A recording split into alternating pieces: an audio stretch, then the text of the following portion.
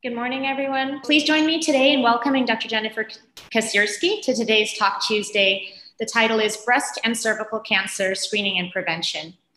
So why is this topic so important? October is Breast Cancer Awareness Month, and it provides an opportunity for us to raise awareness about the importance of early screening and detection of breast cancer.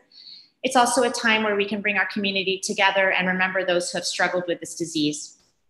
We're also going to talk today about cervical cancer, the only cancer to date that can be prevented by administering an effective and safe vaccine, which is the HPV vaccine.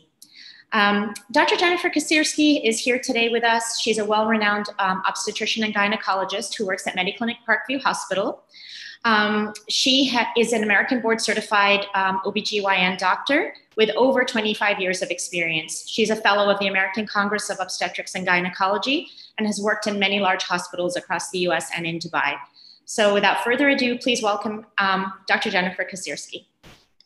Hi, thank you, Dr. Omaima. That was a very kind introduction. I'm going to start by talking a little bit about breast cancer. And then we'll talk about, we'll talk about the HPV vaccine as it affects our kids, right? And I apologize, I really don't love webinars because I can't see everybody's faces. I don't even know how many people are watching. I hope there are some people watching. If not, I guess we're just recording this for posterity. Anyway, breast cancer. I thought I'd just go over some really basics, and hopefully those of you who need mammograms, this will be your push to get a mammogram this year. So basically, I just want everyone to know what the prevalence is, the cause, the risk factors for breast cancer, ways that we can prevent breast cancer, and ways to detect it early. And that's really the goal, early detection. How common is it?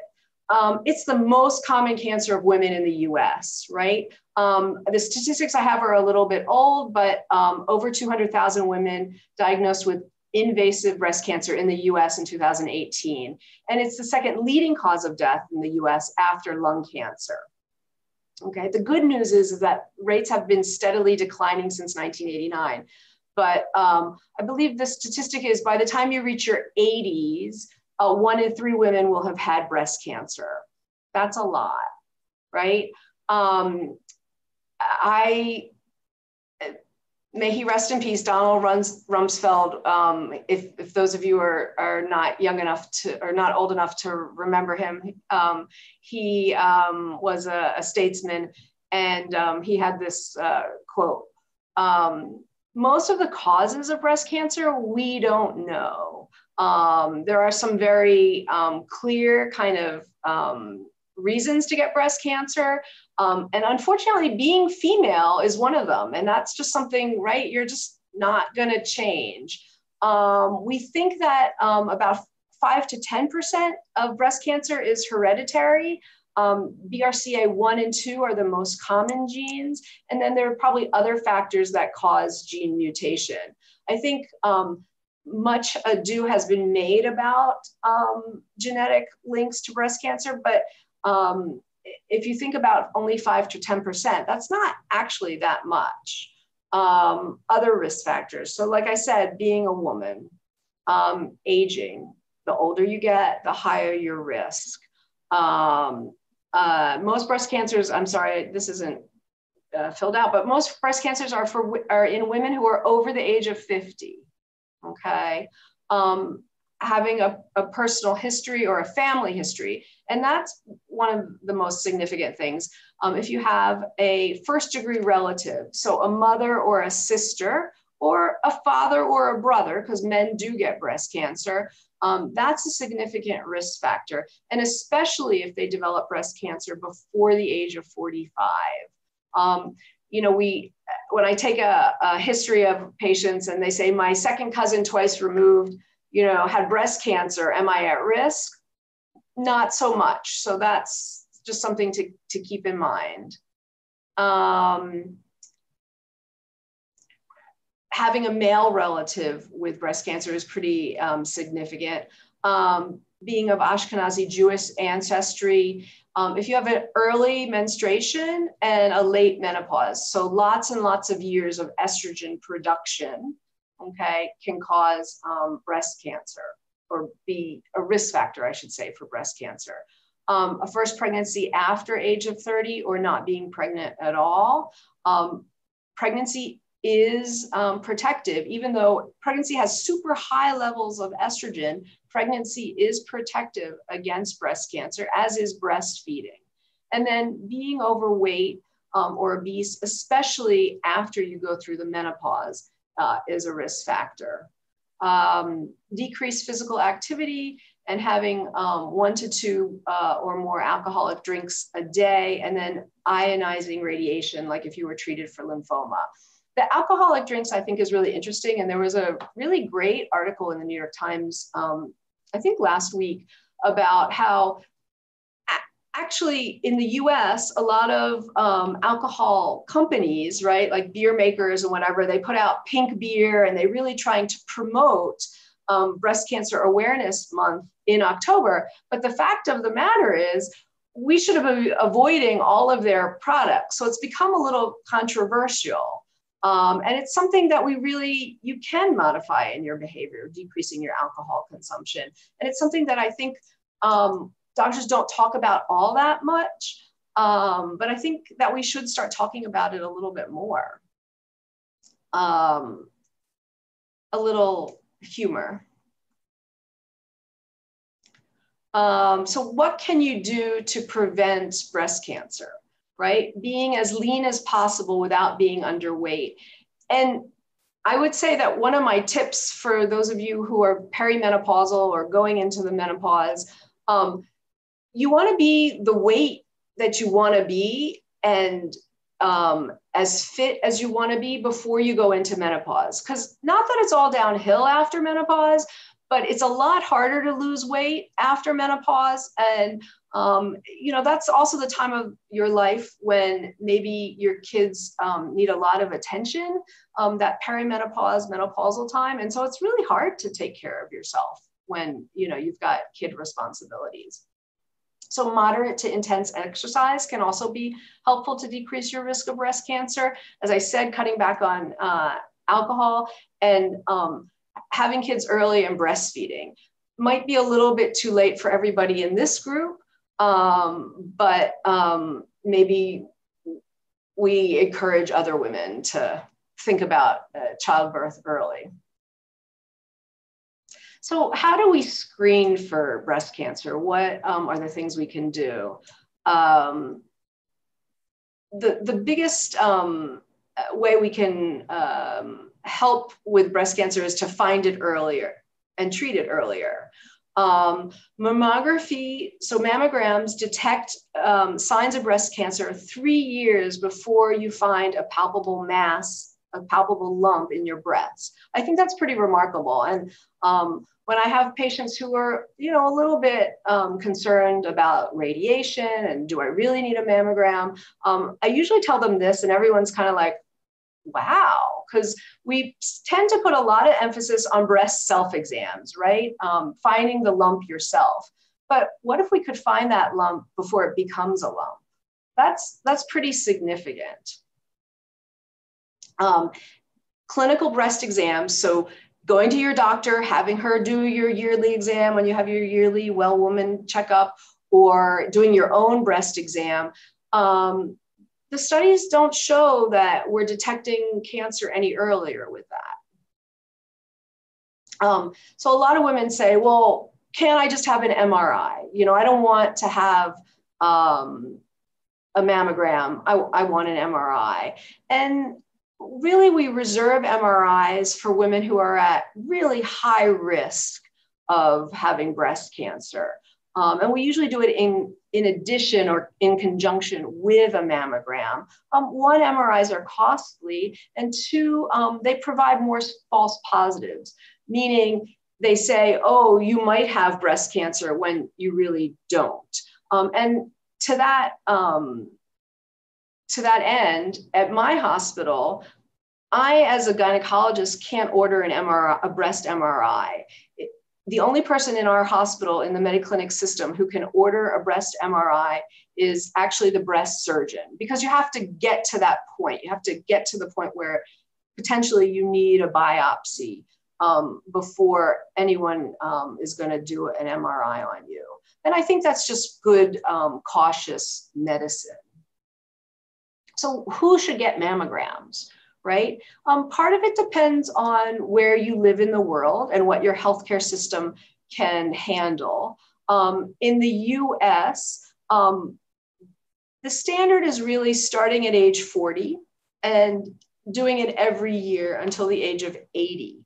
But if you look at different organizations within the US, the American Cancer Society or the US Preventative Task Force Service, they have a little bit different kind of when to start and how often. The American Cancer Society says at age 45 and have them at yearly at until 54, then every 2 years. Preventative Task Force Service says at age 50 and have them every 2 years. If you're from the UK, in the UK, they don't usually start mammograms until age 50. And part of that is based on population or having a public health system that can only afford a certain amount of healthcare per person. In the US and here in Dubai, where we have private health insurance, right? So we're not looking at how we spend our healthcare dollars as much as some place like the UK and the National Health Service. So we tend to start earlier and screen a little bit more often. And the fact of the matter is that women in their 40s will get breast cancer. So I usually recommend following what they do in your home country. And for me, that means recommending mammograms starting at age 40 and then having them yearly. And this just shows you, I mean, there's 1, 2, 3, 4, 5, 6, 7 different kind of organizations with basically 7 different recommendations. So it's not that there's one hard set in stone recommendation. If you do have a family history of breast cancer, instead of at age 40, we actually recommend starting 10 years before the onset of breast cancer in your first degree family member. So for example, if your mom was 45 when she got breast cancer, you would start mammograms at age 35. Now, if she was 55, you wouldn't start at 45, you'd still start at 40. So that's just a little bit about breast cancer, and I'm happy to entertain any questions if there are any. If anyone has any questions, you can either put them in the chat box or the Q&A, or just unmute and ask, since there are not a lot of people at the moment signed in. I know a lot of people, Dr. Kosierski, will watch this, the recording, because a lot of the high school students are in class right now, but they are actually going to show it during their advisories, and a lot of people are going to end up watching this later, and then I'm sure some questions will pour in. But if anyone has anything right now, please unmute and ask. I'll give you guys a minute or so, and then we can move on to the next segment of your talk. All right, Dr. Kosierski, I know you have a patient who needs you soon, so why don't you go ahead and go into the cervical cancer talk now. And anyone who has questions, please populate the Q&A and we'll make sure we get answers to you guys. Either Dr. Kosierski can do it live, or we can send them to you guys in a Q&A document later. Sure. Can you see my presentation? Great. So changing topics a little bit. Whereas breast cancer does have this big hereditary link, actually cervical cancer, we know, is basically caused by an infectious disease, which we can prevent by vaccinating, which is pretty amazing if you think about it. So we're going to talk about the HPV vaccine. We do know that certain infections can cause cancer, right? We know that the bacteria H. pylori causes stomach cancer. We know that hepatitis, especially hepatitis B and C, can cause liver cancer.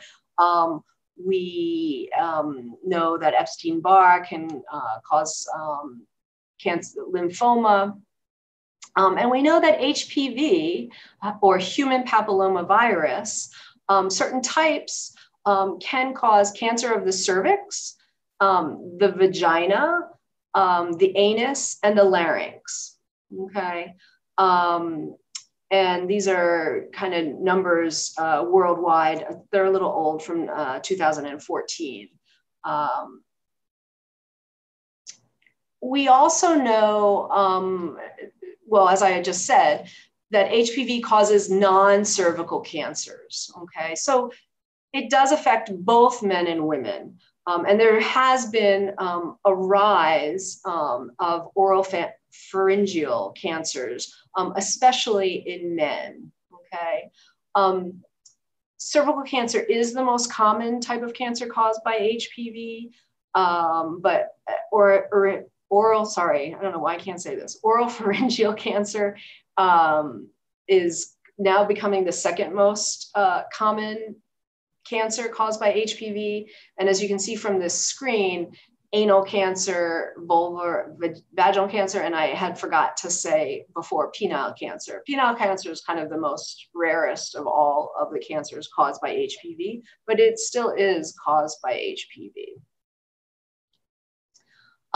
So I like to say that HPV is as common as the common cold.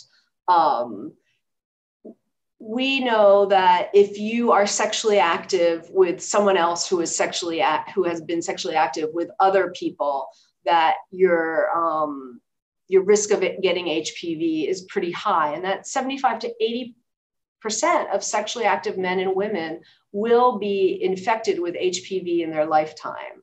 That's pretty amazing. And, you know, of the, 300 million people that live in the US, we think at any one time, about 80 million people have the HPV virus, with about 12 million new infections each year. That's a lot. HPV is transmitted through skin-to-skin contact, okay? While we know that condoms will prevent a lot of sexually transmitted infections like chlamydia, gonorrhea, HIV, condoms are helpful, but don't entirely prohibit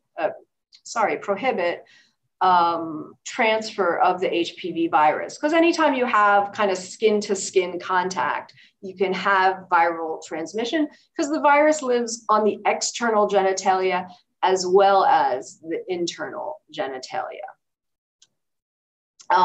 So, you know, when you have a virus that's that prevalent, that is that easy to contract, how do we prevent it? Well, we prevent it by making people immune to it, right? I think everybody in the world now is a part-time virologist, a part-time, doctor of viruses because of coronavirus, right? I think there's much more understanding now of how easily viruses can be transmitted and what the goals of vaccinations are, right?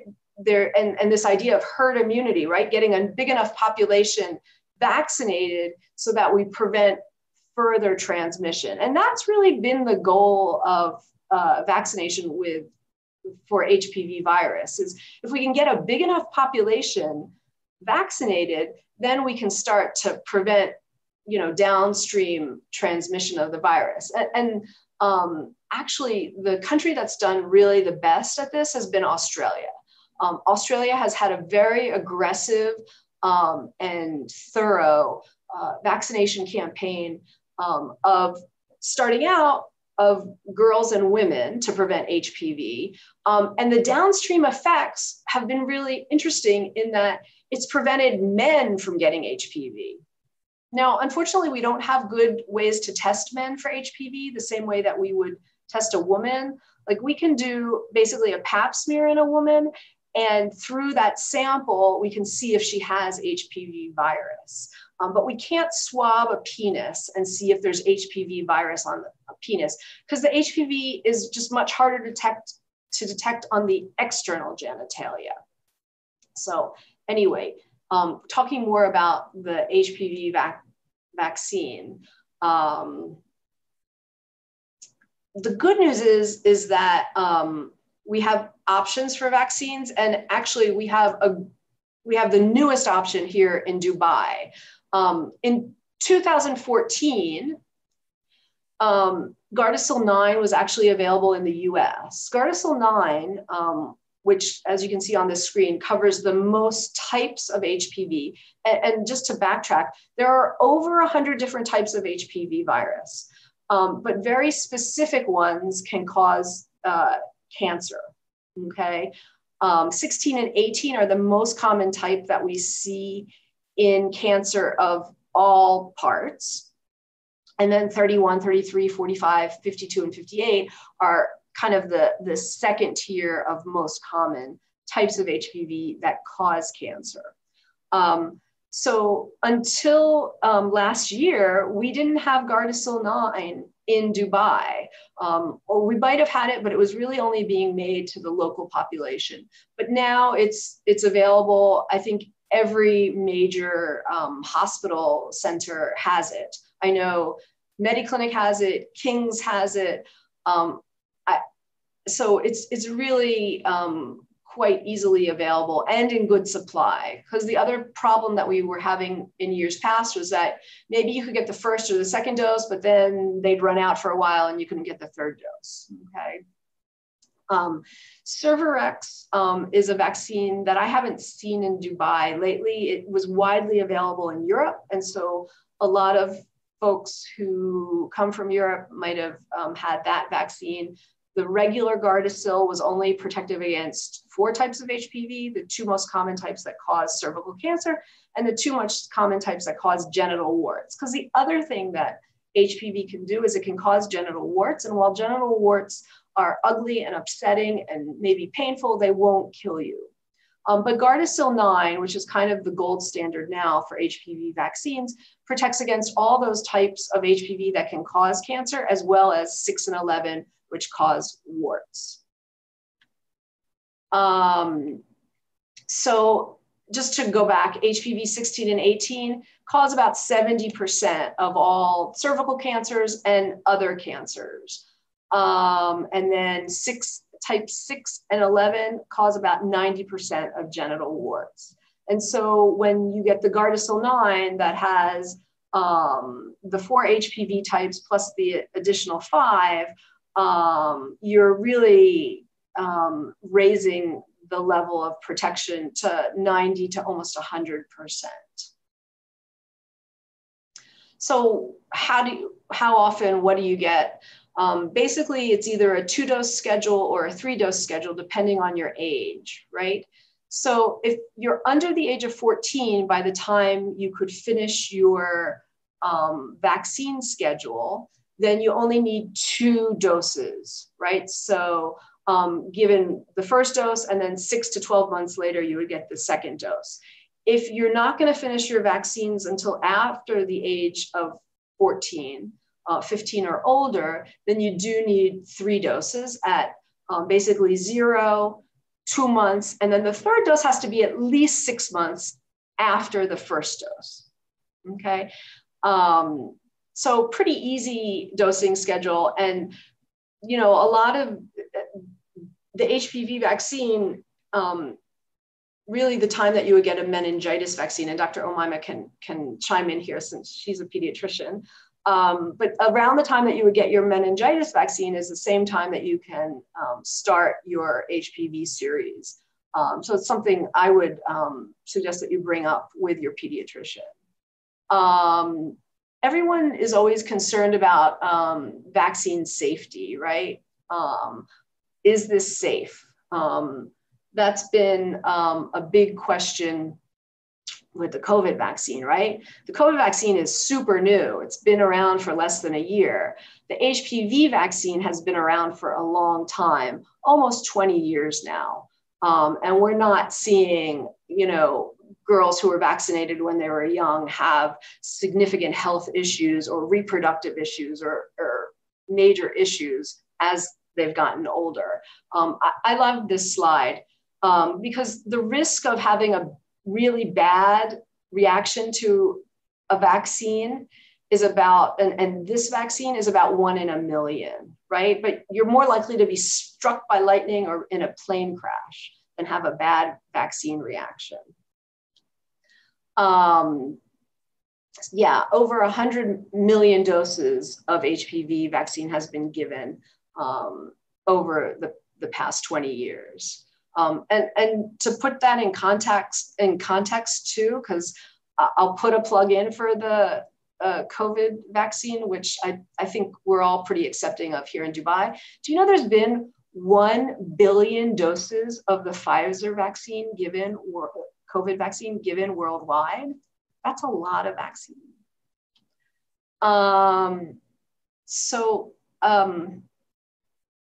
Side effects, mostly they're just local side effects that you'd see with a lot of vaccines: pain, redness, soreness, maybe having a little bit of a fever, maybe being tired or feeling fatigued. That's pretty par for the course for any kind of vaccine. And you see it with the HPV vaccine.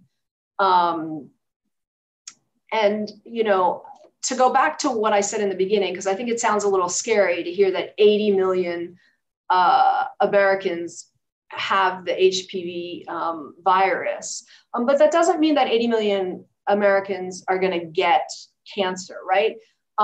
The HPV is the iceberg under the water, and actually getting cancer is the part of the iceberg that you see, right? So very few HPV infections will actually lead to cancer. And part of that is because we screen for it. We get pap smears. That's the screening test for cervical cancer.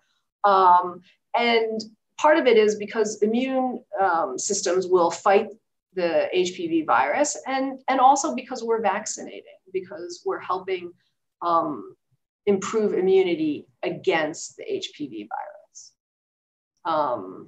So I think that's all I have, and I'm happy to take questions.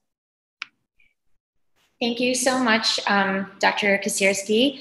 We have a couple. I didn't realize that actually people can't unmute, and so I'm going to read the questions. So if you have any questions, guys, please put them in the question box. So this question is, besides breast lumps, what other signs are there to detect breast cancer, or any signs that we should look for when examining our own breasts that should concern us?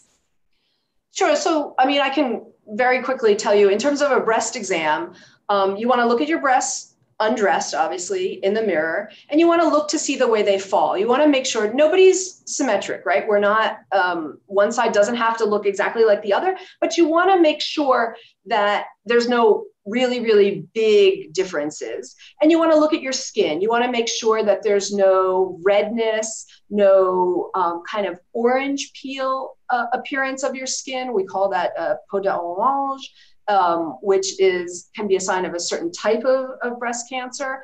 And then, yeah, you just want to, you know, one hand behind your head, the other hand, if you can see, you want to, in a very systematic way, examine your breast. And you also want to feel up under your arm, because you're feeling for anything that feels like a swollen gland. So swollen glands in the neck or under the arm can also be another sign of something not good happening in your body.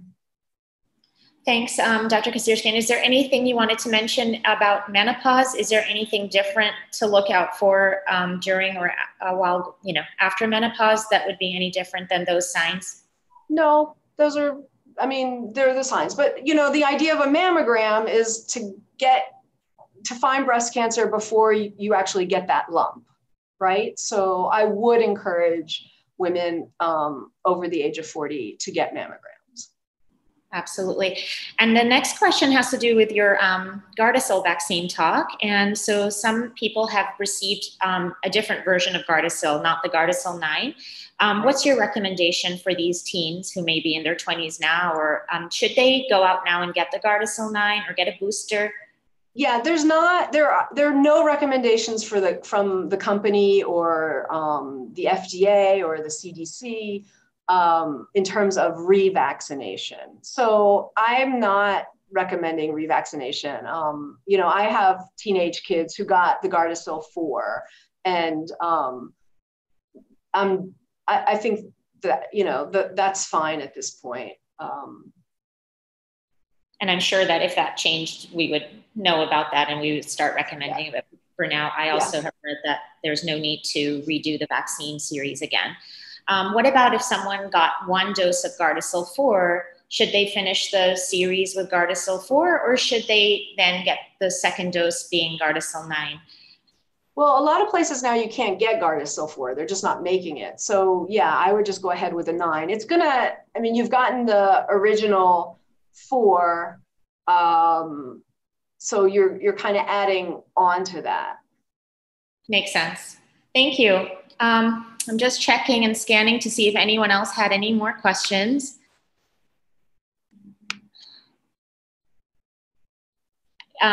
Someone said that they're convinced to go get their daughter her HPV vaccine. So that's fantastic.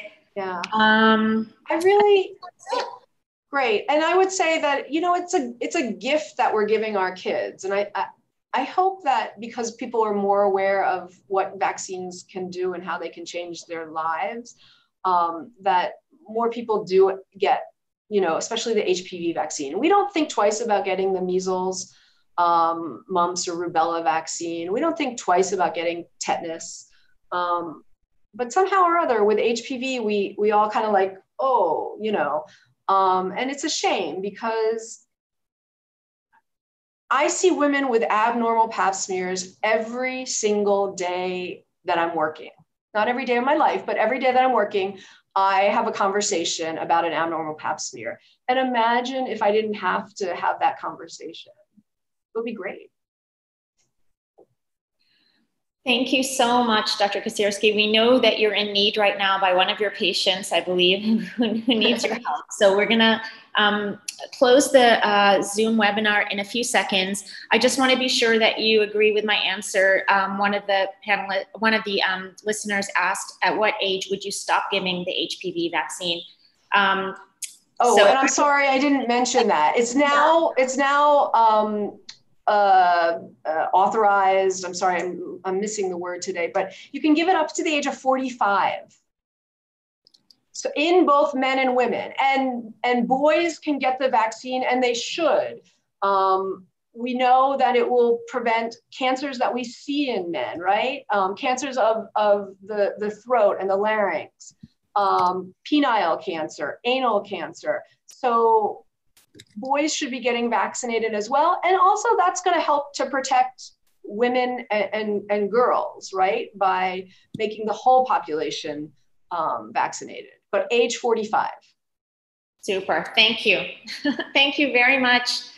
And we really appreciate all these great tips. And for many of us who have teens, we'll be sure to think about all this information to make the best decisions to protect our kids, whether they're girls and boys, from cervical cancer. And thank you for all that breast cancer knowledge. I think we're all gonna make sure we get our mammograms if we're 40 and above. So thank you so much, and have a wonderful day, Dr. Kacierski. Thank you, have a great day. Thanks. Thank you. Bye. Bye-bye.